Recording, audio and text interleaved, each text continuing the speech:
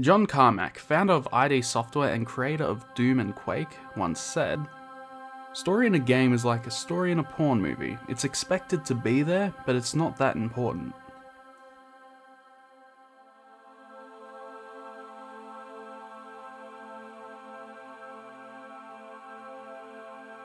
Video game narratives are a huge topic in games. Most games use the story to keep the player going to a certain direction, and sometimes making them believe what they are doing is truly affecting the game or gameplay. You were in the middle of this.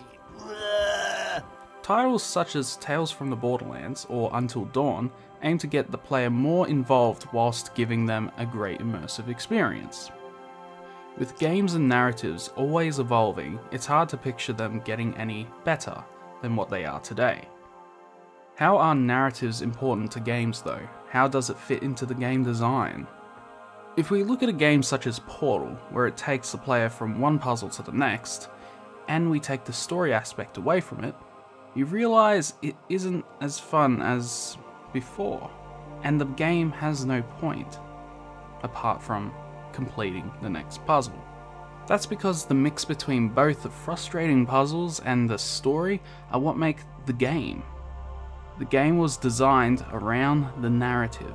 Okay, listen. Alright, new plan. Act natural. Nothing. Hello! Oh, it's you. You know her? It's been a long time. How have you been? I've been really busy being dead. You know, after you murdered me. You did what?